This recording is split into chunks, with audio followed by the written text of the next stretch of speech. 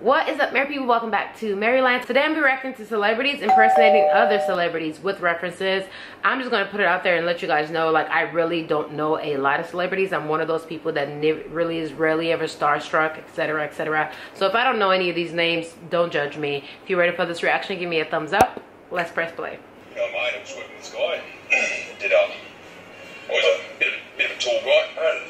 I don't know who Chris Hemsworth. Well, I've heard the name, but I don't know what he sounds like. Keith Ledger? No, close. Oh, on the side of the country, Thor. Yeah, Thor. Yeah, that's great. Thanks, buddy. I like him on the right, by the way.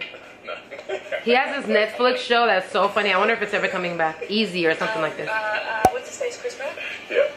She got that quickly. I know. Is this the character name? Hey guys, Chris Pratt here. I could have said that. You came on the set and you're like this dynamo.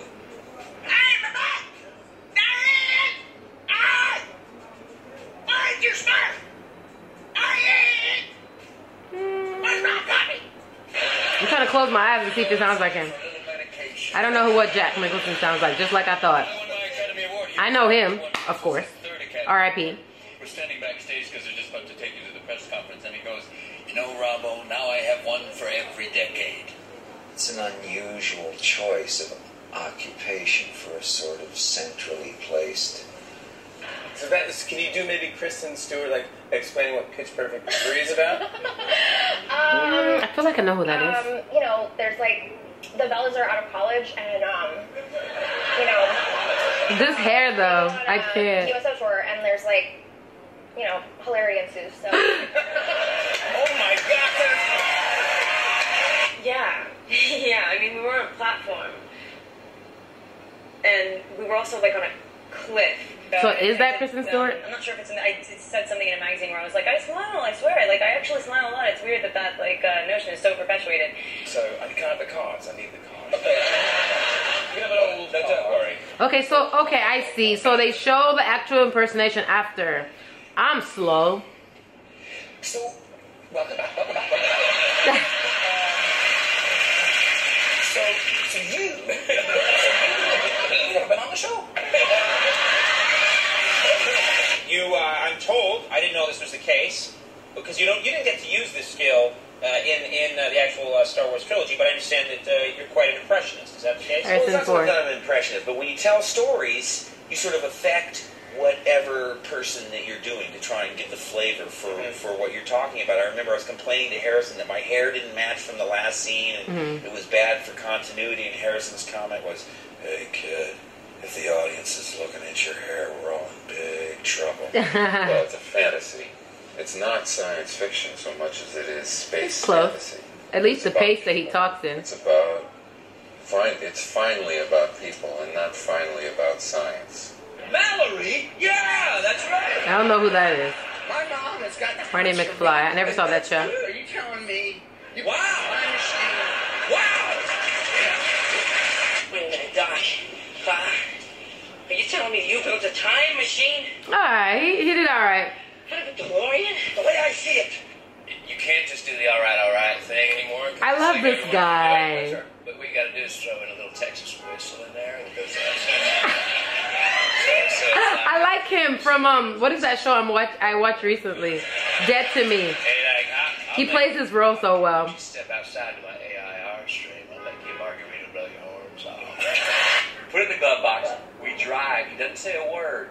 Matthew For about 5 McConaughey. minutes. I'm sitting there. What the hell's in the glove box? And he goes, "Open up the glove box, buddy. Make sure it's still there." Yeah, it was a tribute. Yeah, Who's Don Rickles? I don't know none of these people. I know Matthew, obviously.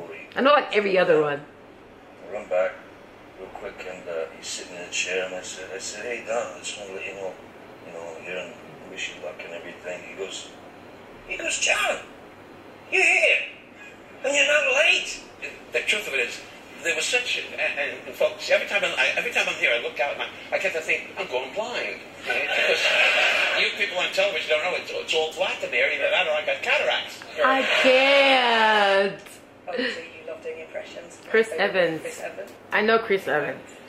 And, Oh my God. Okay. Oh man. Okay. Is that what it sounds like? Exactly. HQ, man. It's pretty rocking. Listen. So it must be good because the other dude's laughing. He wasn't wearing his costume like I was. And he was just like, dude. Really? I was watching it on TV, man. I mean, what? Oh my God. You know, maybe the hardest part about being the sexiest man of the year is then the next year not being the sexiest man of the year. So I called Robert. I said, listen, I need you to play a Mexican. He says, dude, here's the deal. Sure, fuck it. Sure, why not? Fuck it, sure, of course. And by the way, there's a lot to be said for how these genre movies... And I don't know if these people sound like them, but I think it's funny that they tried. Give me your best Woody. Woody Allen. I know the name. Don't put me on a spot like that. You know, it gives me palpitation. You know? Palpitation. You make me feel like... I can't. Because I've won a few Oscars. Oh, that's pretty good. That was good. That they were calling to get them back, and I panicked because the I don't know why I thought Woody Allen was a music person, not a movie person. The legs look a little bit rubbery, you know what I mean? What are you talking about, Tom Snyder? You know what I mean? Say I'm slowing down. Everybody say I'm slowing down. I'm still fast. I'm still so pretty. That does sound like Muhammad. Yeah, I'm 35 years old and a mark on my face. I look so good, you know. I'm fast. I can turn out the lights in my bedroom, be in the bed before the room gets dark. Say, come on down. I'll leave out the galley. I want you to come up here. That was dead have on. something to drink. What do you want? They're giving me #1 spot from the galley to the #1 spot. I said, this shit must be sinking. Why is he so nice to me now? Here's my impression of Ray Romano playing golf, but I need your help. Oh, sure. Can you do like the sound of a golf, like a you know thing? You just did it. Ready? Ready?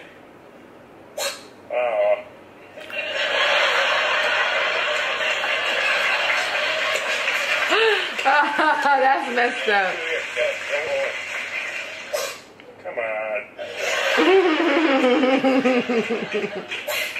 Be right. Be right. First of all, it's flattery. Isn't that supposed to be the highest form of flattery? Oh, Ray. Everybody loves Ray or something like this, right? Raymond. It's like a double insult because, well, he's making fun of my voice and he's making fun of my golf game. Yes, I was just about to say. I was going to go as John Wick. But see, now this is why I'm not, because... Keanu Reeves. Keanu Reeves that response. Well, yeah, I thought... It's not out yet, is it? Well, I don't know, but I just thought it'd be funny if instead of going to the door and saying trick or treat, I brandished a gun and I said, people keep saying I'm back. Yeah, I'm thinking I'm back. That sounds like him a bit. People keep asking if I'm back. Oh, wow. And I haven't really had an answer. But now, yeah, I'm thinking I'm back. Eddie Murphy, what do you think of the wing? What do you think of the sauce? The sauce is amazing, man. You know, I'm trying to figure out why. Who's this guy? You know what I'm saying? It's just We know Eddie Murphy. I'm saying, who's him? like Who's this spicy guy? stuff, you know what I'm saying? You know spice. I go to Indian clubs. I know spiciness. Eddie, that's what some people say. You know, they expect our hot sauce to be His like eyes. hot sauce, but we wanted a good tasting, smooth hot sauce. But I think that's a fair. It's very smooth. It's a very cool, smooth hot sauce. I wish they'd have me on that show. I love Hot Ones. Well, like just seeing the thumbnails. I've never watched it. Long Island Railroad to the city when I came. I was parked in Freeport, and I had a car with nice hubcaps on. I came back one night, and my hubcaps were gone, you know, and I took somebody else's hubcap.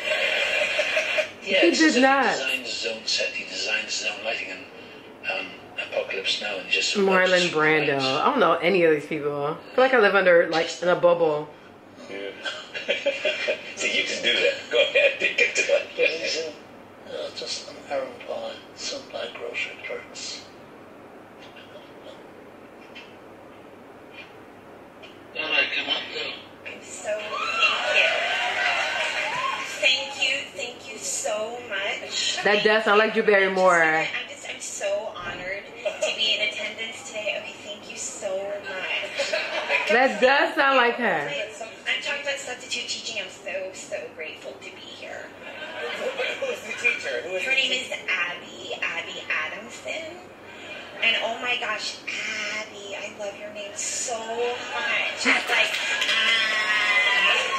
I want to thank you, Michael, for taking a chance on me because Oh, God. Oh, my God. Y'all better leave Drew Barrymore alone. That, for the longest, that used to be my favorite movie. That movie by her, Never Been Kissed. So cute. Jeff Spicoli's girlfriend. But like with the lisp and the paralysis chance on me. Oh, she had a list and paralysis. On set. I'm actually just going to do a much more refined Batman, actually. I'm the hero that Gotham needs right now. Not the one that you deserve. But I'm going to tell you something. So is he impersonating himself? You princes of Gotham. You veritable princes of crime, jokers, all of you. Yeah, you're a joker. Anyway, if you guys enjoyed this video, definitely give me a thumbs up. Don't forget to comment below other videos that you'd like for me to react to. If you're not a part of our family, definitely subscribe. We're the dopest alive. We are creating something magical here in Maryland, so don't blink. Thank you guys for watching, and I'll see you tomorrow. Bye. Mwah.